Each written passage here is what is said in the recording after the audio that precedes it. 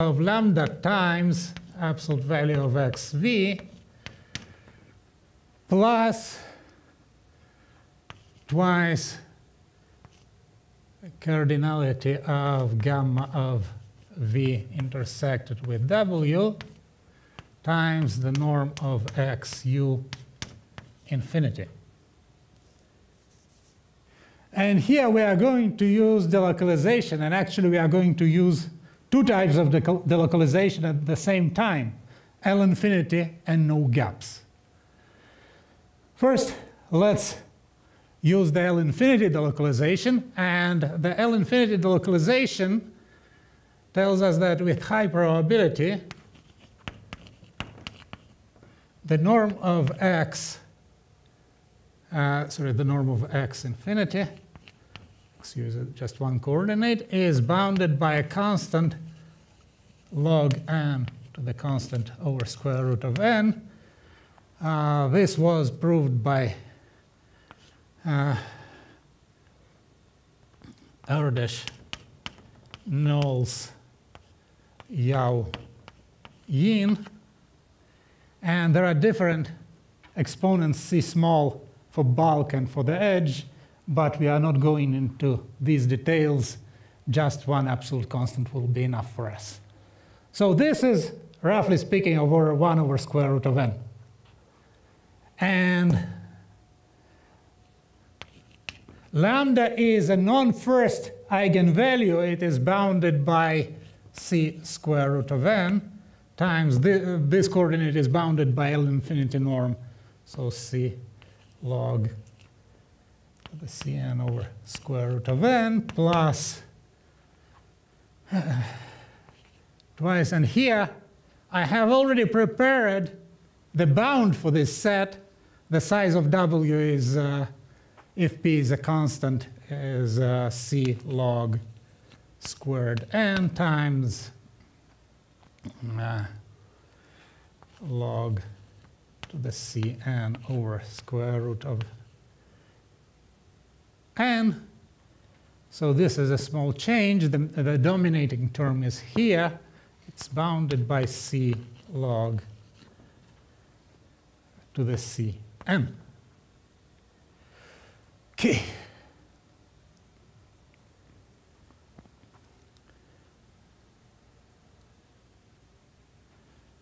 Just a second.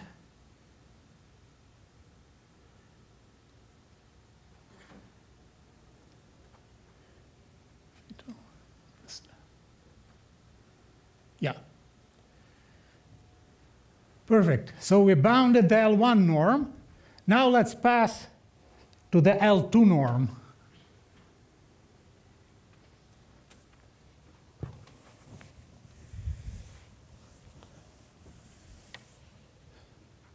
And hence, the norm of x reduced to gamma of v. L2 is less or equal than the square root of the norm of x infinity times the norm of x reduced to gamma L1. And again, I use the L infinity delocalization. This is C over square root of n. This is log to the Cn. So it's less or equal than a constant n to the -1 quarter log to the Cn. This number is tiny. At the same time, the cardinality of gamma of v, so gamma of v is the set of all vertices connected to v. This is, its cardinality is the degree of v, and the average degree is np, and it's concentrated about np, so with high probability cardinality of gamma of v is greater than np over 2. Okay. And I have a set of coordinates of large cardinality which carries a very small L2 norm. This contradicts no gaps delocalization. So the assumption that we have a vector in the exceptional, a vertex in the exceptional set is incorrect, and we proved the Aurora-Bhaskara theorem. Okay. This is a typical situation that two types of delocalization, L infinity and no gaps, work hand in hand. And let me describe another such situation, the brace paradox.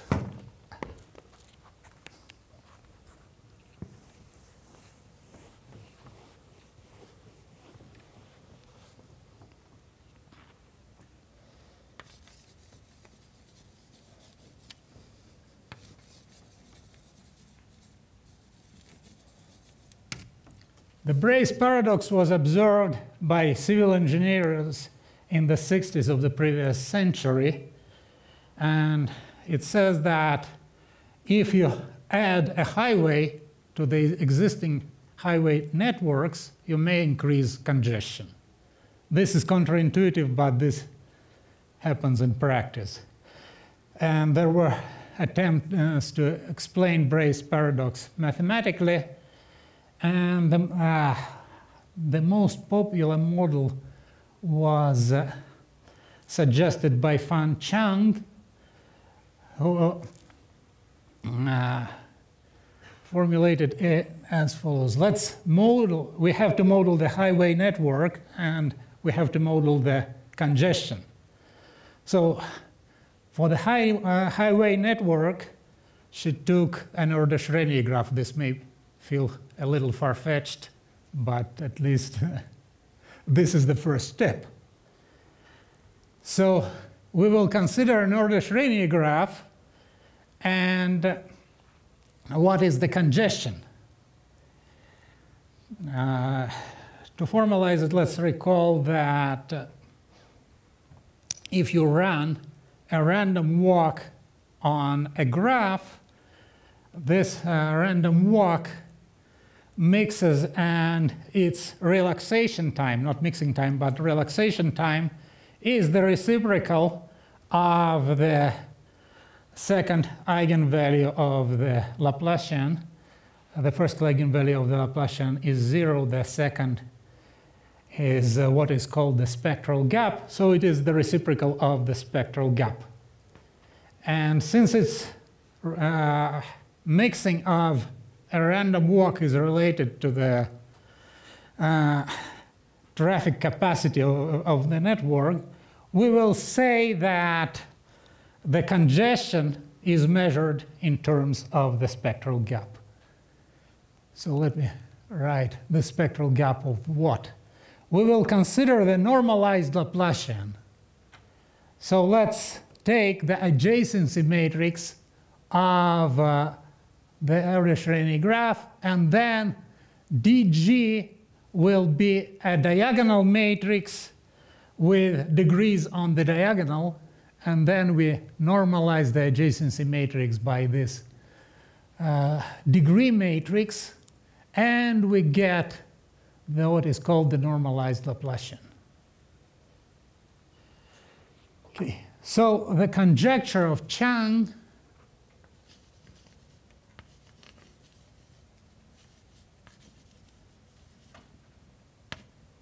was that if you take an Erdős-Rényi graph and take independently a random pair of vertices conditioned on that they are not connected by an edge, and add this edge to the graph, then with positive probability the spectral gap will decrease, and positive would be independent of n.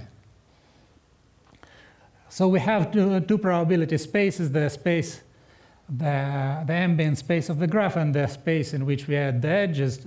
In order not to mix them, I'll talk about the proportion of edges which lead to the decreasing of the spectral gap. So let A minus of G be the proportion of non-edges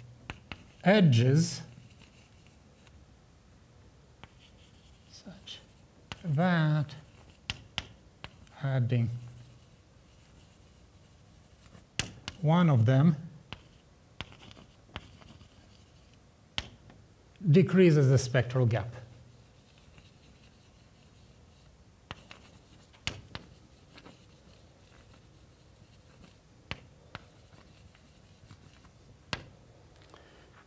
And then the conjecture of Chang was that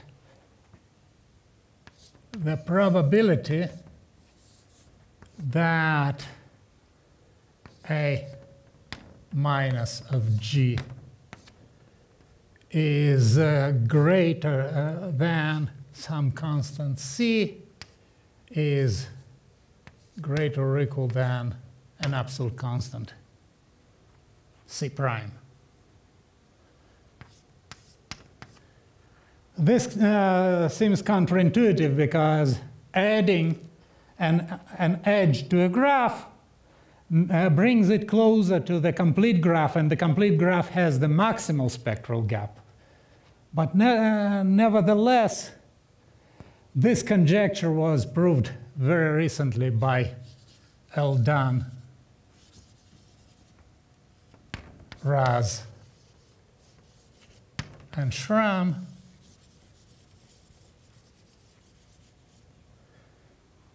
And we are going to prove a little stronger version of this conjecture. We will prove it with C equals 1/2. So surprisingly, if you add a random non-edge to the graph, the spectral gap decreases with probability at least 1/2. To do it, we have to analyze when the spectral gap decreases, and this job was done for us by Eldan, Raz, and Schramm. This is a deterministic statement. It's a linear algebra, although a rather tedious linear algebra, that if you have a graph so that the degrees of the vertices are commensurate, and you take an eigenvector, the second eigenvector of the Laplacian, then if we have a non-edge and the coordinates of the eigenvector satisfy this inequality, then the addition of this non-edge to the graph decreases the spectral gap.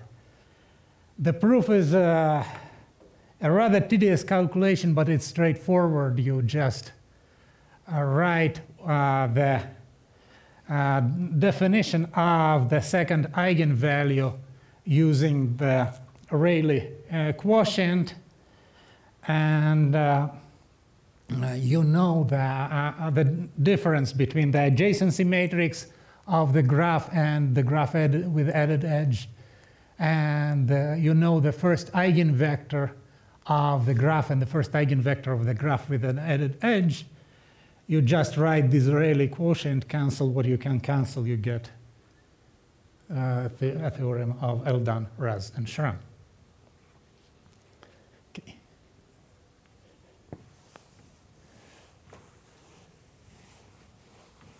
Now,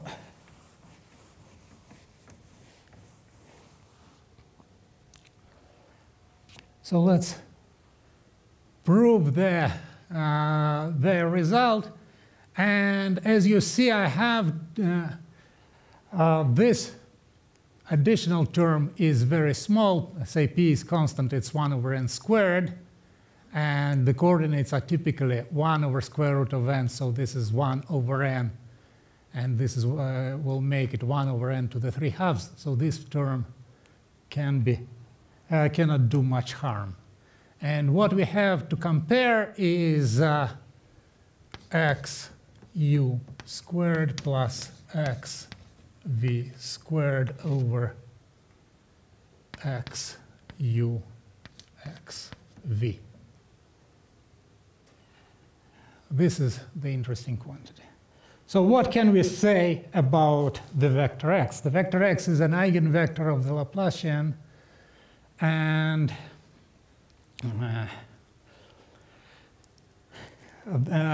we can apply delocalization.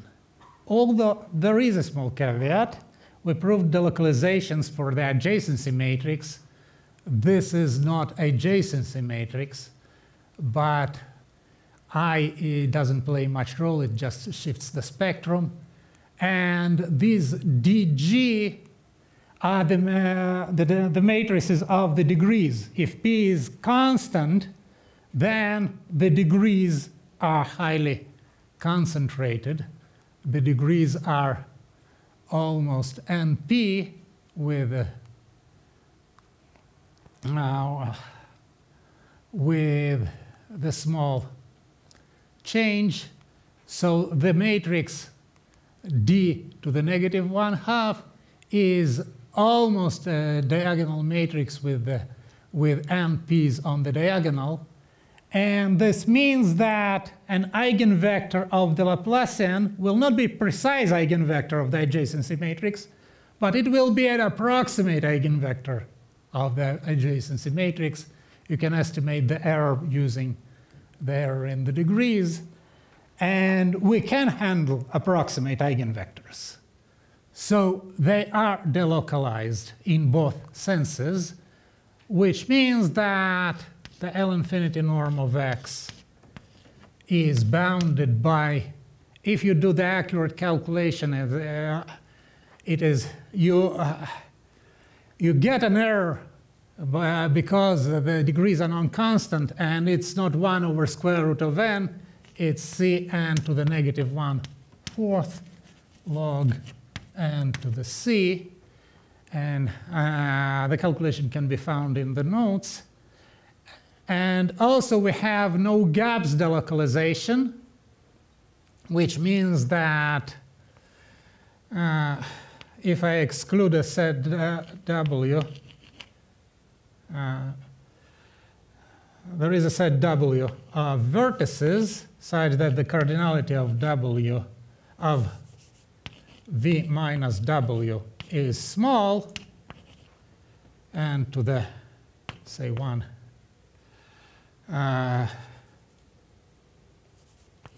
minus something 1 over 48, such that for any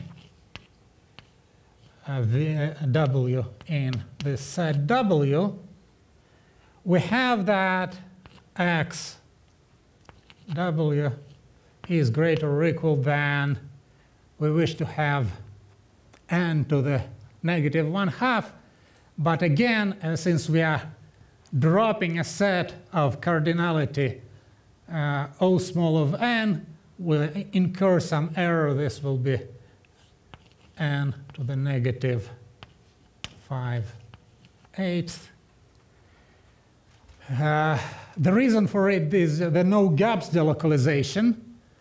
If I look at the complement of W, on the complement I have the opposite inequality.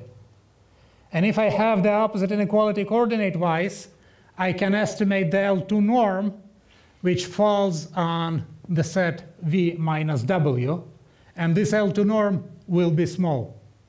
And if the norm is small, the set cannot be large according to the no gaps delocalization. So we have that typically the coordinates are large with high probability, and all coordinates are also small with high probability. Okay, so let's look now at this ratio. And let's take the maximum of this over, say, u and v in the positive set. Not positive nodal domain. We didn't talk about the nodal domain of the normalized Laplacian, but in the positive set. So xu and xv are positive. This can be written as, if I cancel, say, xu, this is the maximum, at most twice the maximum over u v in p of xu over x v, and this is less or equal than c n to the negative 3/8 log to the c n. Okay, this is small. This is much less than n to the negative 1/2, which means that the additional term in Aldan-Raz-Schramm theorem doesn't matter. And so this inequality would hold, n to the 3/8, n to the 3/8, it's maximum over minimum. And if I divide it by square root of n, this is much less than 1. And it means that if I have a non-edge uv such that both coordinates xu and xv are positive, then adding this non-edge would decrease the spectral gap. The same way, if I have a non-edge in the negative set, then both xu and xv are negative, and this fraction is positive.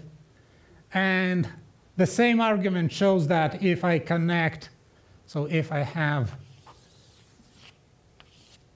the positive nodal domain and add a non-edge, or if I have a negative nodal domain and add a non-edge, the spectral gap decreases. Again, this is based on combination of L-infinity delocalization and no gaps delocalization. The rest is bookkeeping. Let's count the number of non-edges in positive and negative set. So A minus of G, the proportion of non-edges which lead to the decrease of the spectral gap is less or equal than the number of non-edges intersected with P plus the number of non-edges intersected with N over the number of non-edges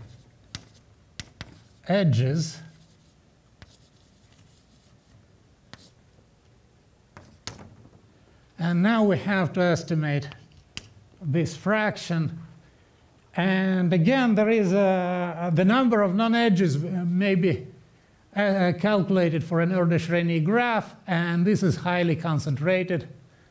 The average number of non-edges is the number, the possible number of edges times 1 minus p, because we do not connect an edges with probability 1 minus p, and then we have an error term. So this is cardinality, cardinality of p, choose 2 plus times 1 minus p plus 1 minus p cardinality of n, choose 2 over the cardinality of v choose 2, and V is P union N, because I considered positive and negative sets. I don't claim anything about the nodal domains here. Okay, let's bound. It's greater or equal. Maybe some edges in between also contribute to the spectral gap. So if I want a lower estimate, I have plus and minus the error, 2n to the 3 halves, and plus n to the 3 halves. The cardinality of V is n, so this n to the 3 halves is negligible, and this is the cardinality of P plus the cardinality of n, and this can be bounded below by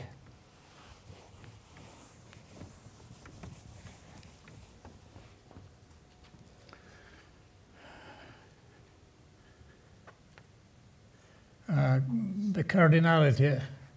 So cardinality of P choose 2 is cardinality P squared over 2 plus a linear term the same way I treat this, and then I use the convexity of the square function. I get the cardinality of P plus the cardinality of n is greater or equal than the cardinality of n, P plus the cardinality of n over 2 squared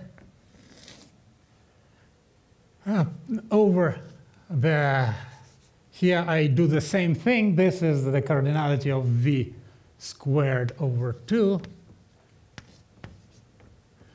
plus O small of 1, and the cardinality of P plus the cardinality of n is n, so I get 1/2 plus O small of 1 as claimed.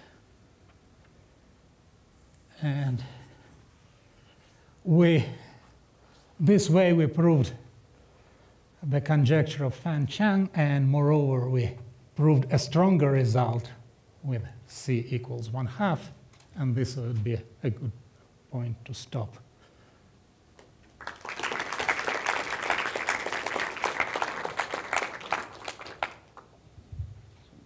Any questions for Mark?